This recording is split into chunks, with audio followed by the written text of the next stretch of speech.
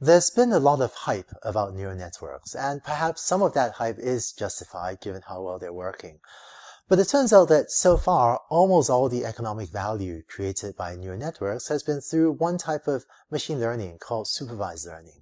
Let's see what that means, and let's go over some examples. In supervised learning, you have some input x, and you want to learn a function mapping it to some output y. So for example, just now we saw the housing price prediction application where you input some features of a home and try to output or estimate the price y.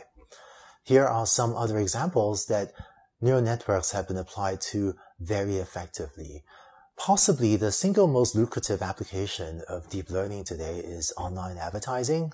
Maybe not the most inspiring, but certainly very lucrative, in which by inputting an ad, information about an ad that a website is thinking of showing you, and some information about the user, neural networks have gotten very good at predicting whether or not you click on an ad. And by showing you and showing users the ads that you're most likely to click on, this has been an incredibly lucrative application of neural networks at multiple companies.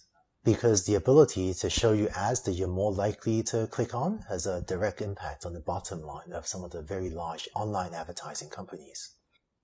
Computer vision has also made huge strides in the last several years, mostly due to deep learning. So you might input an image and want to output an index, say from 1 to 1,000, trying to tell you if this picture might be any one of, say, 1,000 different images. So you might use that for photo tagging. I think the recent progress in speech recognition has also been very exciting, where you can now input an audio clip to a neural network and have it output a text transcript.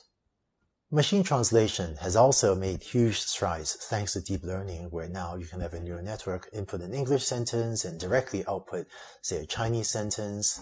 And in autonomous driving, you might input an image, say a picture of what's in front of your car, as well as some information from a radar.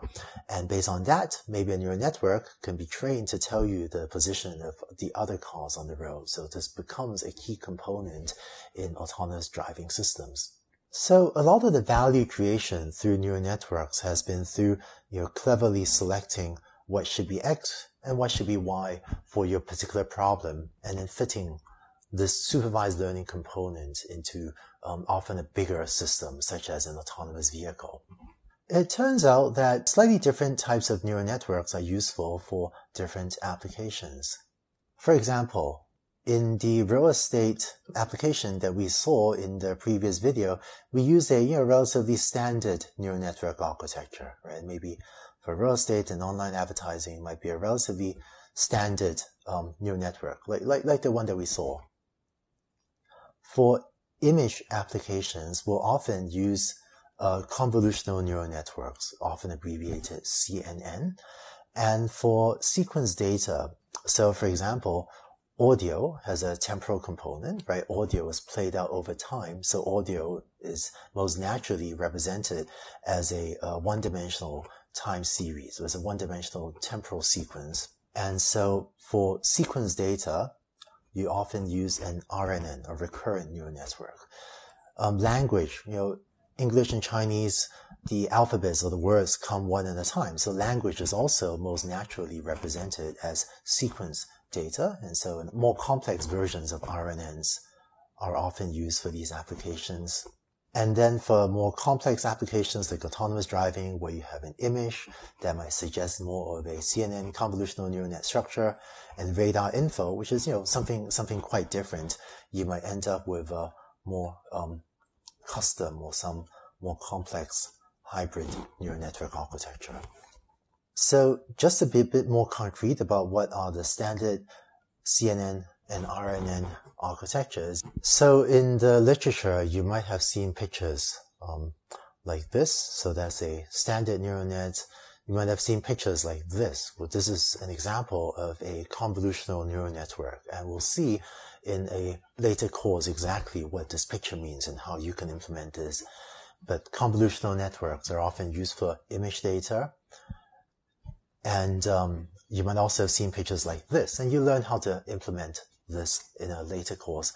Recurrent neural networks are very good for this type of one-dimensional right? Sequence data that has maybe a temporal component. You might also have heard about applications of machine learning to both structured data and unstructured data. Here's what the terms mean. Structured data means basically, databases of data.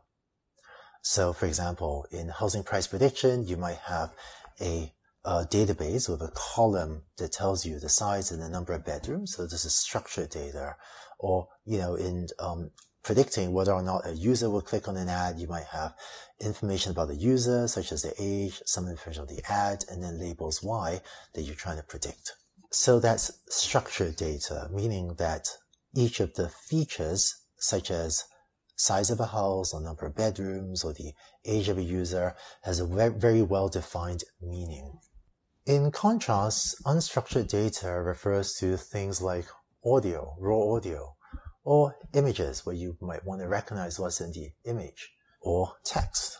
Here, the features might be the pixel values in an image or the individual words in a piece of text. Historically, it's been much harder for computers to make sense of unstructured data compared to structured data.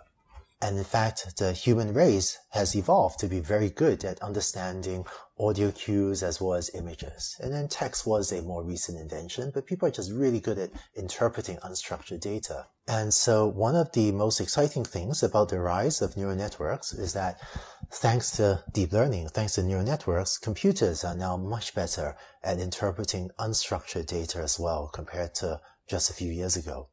And this creates opportunities for many new exciting applications that use speech recognition, image recognition, natural language processing on text, much more than was possible even just 2 or 3 years ago. I think because people have a natural empathy to understanding unstructured data, you might hear about neural network successes on unstructured data more in the media, because it's just cool when a neural network recognizes a cat, and we all like that, and we all know what that means. But it turns out that a lot of the short-term economic value that neural networks are creating has also been on structured data, such as much better advertising systems, much better product recommendations, and just a much better ability to process the giant databases that many companies have to make accurate predictions from them. So in this course, a lot of the techniques we'll go over will apply to both structured data and to unstructured data. For the purposes of explaining the algorithms, we will draw a little bit more on examples that use unstructured data. But as you think through applications of neural networks within your own team, I hope you find both uses for them in both structured and unstructured data. So neural networks have transformed supervised learning and are creating tremendous economic value.